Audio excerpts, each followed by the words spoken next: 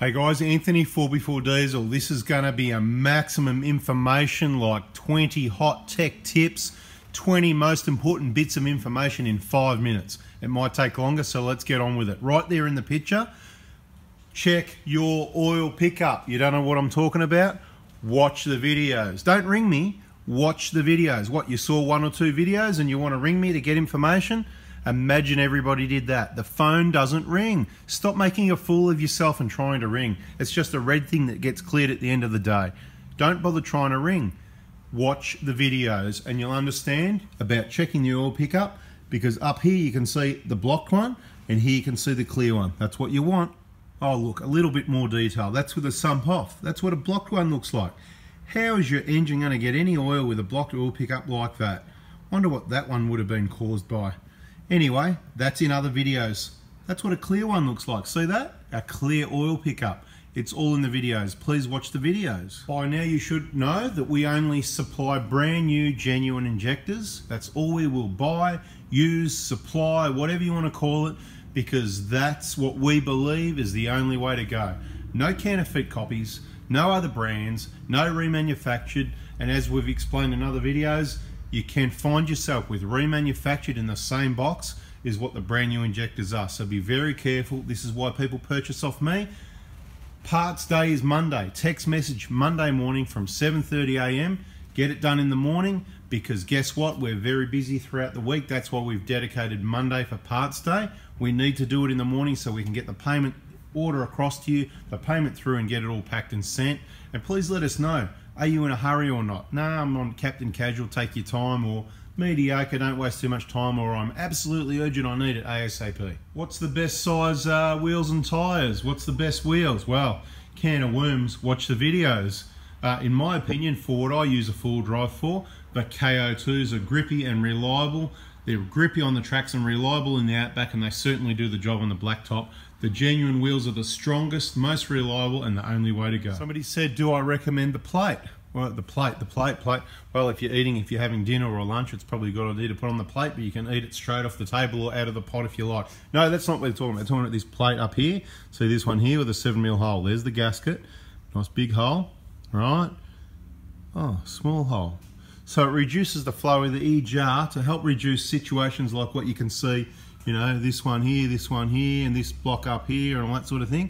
And you'll end up with a scenario, it's still working, but it looks more clean. It's not all blocked up here, whatever. So you got a little bit of flow coming in there. You get a light sprinkle, but not a build up like what you're getting in these ones. So do I recommend it? I love it, it works, but I can't really recommend it because it may be illegal in your country or your state or whatever. So, you know, that's your decision. I don't think anybody's looking or cares anyway. If anybody knew what's happening to the diesel engines in their standard condition, they'd probably go, well, if this re-engineering allows this to still work and not block up, then that makes sense to me. But anyway, that'd be common sense. They say use common sense. You better work it out. It's up to you. I don't recommend catch cans. I don't like E-jar systems. So there's 2 bits of information for you to figure out what that means to you. The old diagnostic snapshot. How do I know when I need to replace my injectors? Well, some people think you just look at those readings, see those ones, 1, 2, 3, 4, and you just wait till, you know, everything's okay till it gets to 5. No, well, that's wrong. You need to check my diagnostics playlist. I think we covered this at the start, didn't we? Watch the videos. You really need to watch the videos, and I recommend you go through the playlists and check those out. If you want to know how much injectors are, how to buy the kit, that sort of thing, there's a playlist called How to Buy My Kits. Just there on the left, some dirty fuel pipes. See those nozzle seals and how dirty they are? Chances that you're going to be able to get those out and not have contamination is very rare. So Toyota put in the workshop manual, when replacing the injectors, you must replace the fuel pipes. So for they said so, and because I said so, that's what you do. When you're replacing the injectors, you must replace the fuel pipes. Some other brands of injectors have problems, right? Now what you can see here in this picture, right, is at the top of the command piston, you can see, I'll try and get a finger pointer. Oh, here we're getting good at this, look at this.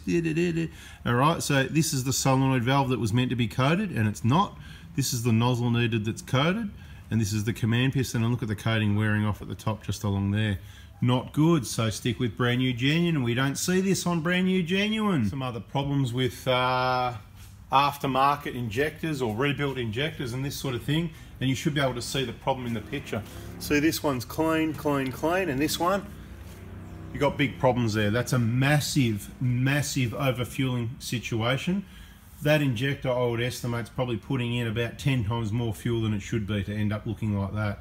Now, that's a result of a very low kilometre remanufactured injector or other brand, let's say. We're not into just hanging it on everyone. We just like to tell you that, you know, there is problems. Sometimes you need to know who people are, who companies are, who the workers are, when it's really bad, or to really get your attention.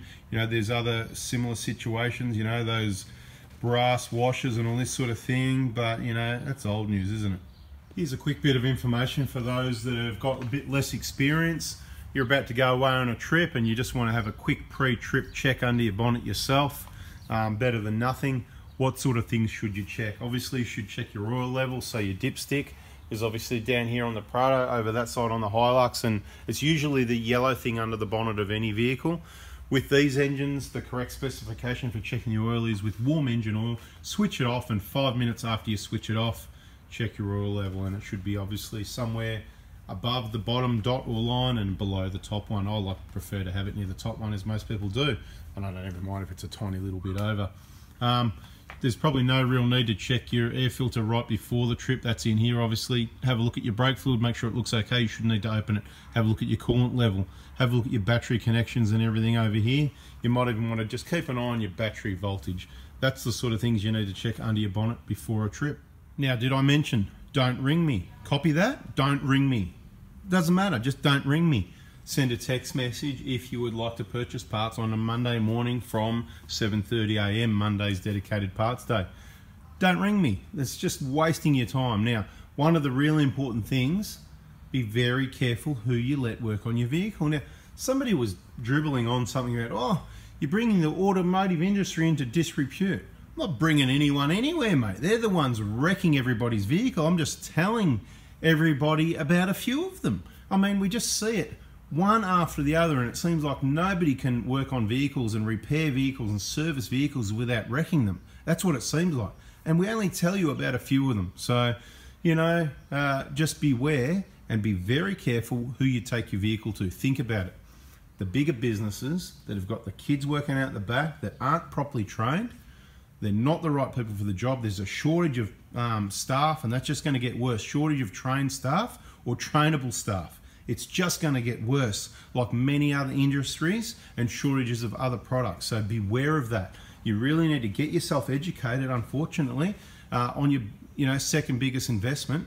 And let's go to your first biggest investment, the home you live in, the house that you own or that you're paying off, and all the maintenance and the repairs and the upgrades. Again, it's widespread. It's not just automotive. You've got to be very careful who you let do your replacements, repairs, your building quality has gone down the gurgler, any upgrades, repairs. You got to look, there's good companies, there's good people out there that can do things right, but you've really got to do your homework.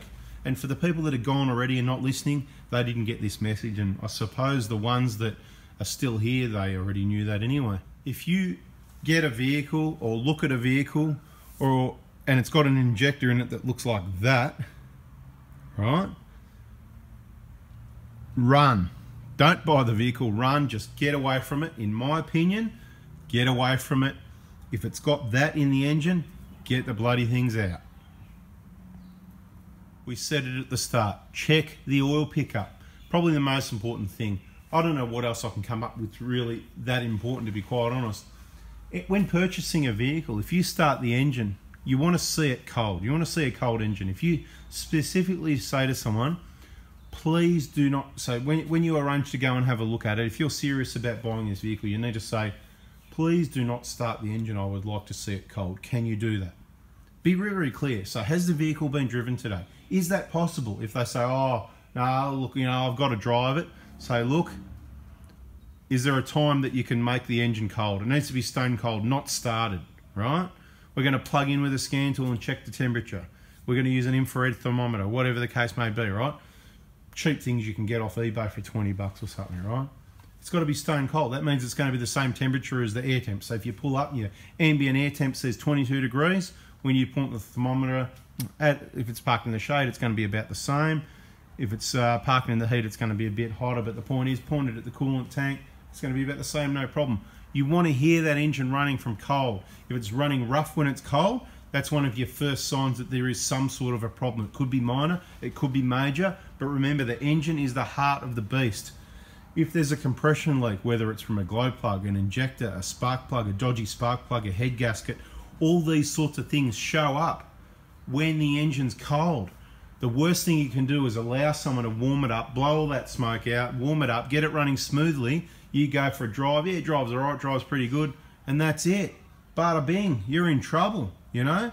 You're in trouble because you didn't see it cold. You've got to see it cold. If they said, yeah, no worries, cold, and you turn up and that temperature gauge isn't right down low underneath that bottom, bang, right down there, and you can feel that, pop the bonnet first, feel it, it's cool. If you feel heat under the bonnet, they've run the engine, right? If you feel the engine, the head, the top of the engine, the cooling system, the hoses, and there's any warmth, check the heater hoses. If there's any warmth whatsoever, mate, you've clearly said, please leave it cold. You need to check these things cold, start it up, let it idle for 20 seconds, give it a bit of a rev, give it a little load, you know, little rev. And if they're going, oh no, you know, what are you doing? You know, they're nervous because they're selling their problem. Remember, most people are selling you their problem. So there you go. There's a really important one that I hope people hung around for. Let's see what else I can come up with. No, that's it. That's all I've got time for, guys. There's some info for you. Don't ring me. Parts day's Monday. If you're going to travel around this place here in the picture, that's a long way from home. Doesn't matter where you're from.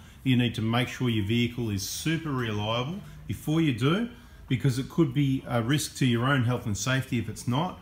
And of course, as a minimum, it's going to be a real inconvenience. It can also be costly. Thanks for watching. I hope you liked it and you got something out of it. It was more to get your attention about the most important things. Don't ring me. No, check that oil pickup. And if you're looking at purchasing a vehicle, check that engine out when it's cold. Now, these pre-purchase inspections, they can be worthwhile, but they can be a big rip-off too, because it costs you hundreds of dollars and it's an all care, no responsibility. And I think if you watch my videos, all of them, and the playlist, especially all of the inspection videos, and you get to know vehicles really well from looking under them, it's like you're there under them looking at the videos and listening to their explanation. This is probably the best training and better training than you could get. You know, obviously it's not as, I haven't covered everything yet, because we've only got 10 minutes a day. Someone else doing training, they've got 8 hours a day, right? So if you want more, put it in the comments. I want more. And I don't know how we're going to do more, but, and also remember to put in the comments what you want to know about. Guys, doing my best here to help you out. Please hit the like button and subscribe, turn the bell on, share the info. Thanks for watching. See ya.